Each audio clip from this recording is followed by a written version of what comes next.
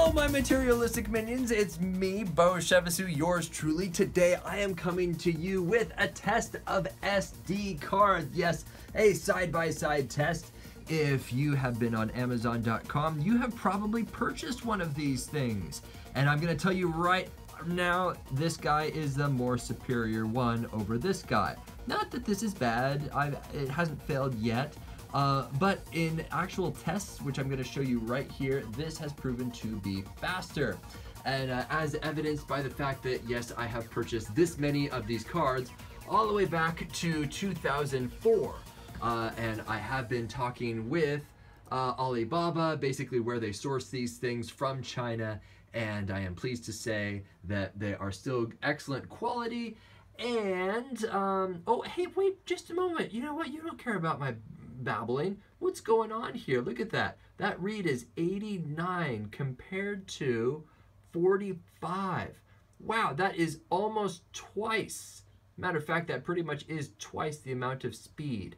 And then the right, as you can see right there, on the left side is this little card, the Samsung. It's at 23 megabytes. And then this one over here, it bounces between 25 and 35 megabytes, and that on the left side would be this little guy. Oh, I'm dropping it. Military drop test, this little guy right here. Once again, this is the one that I would recommend simply based upon these read-write tests right here. I am testing this on my iMac. There is a solid-state hard drive in that thing with a ton of RAM.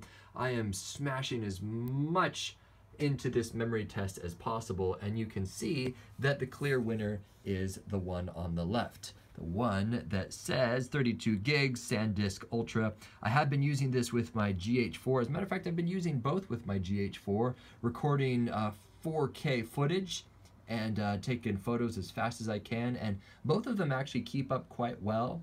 But based upon the read-write tests, I would definitely opt for this little guy right there. Do keep in mind that no matter what SD card you have, it will eventually fail. That's just the nature of these little tiny connections right there.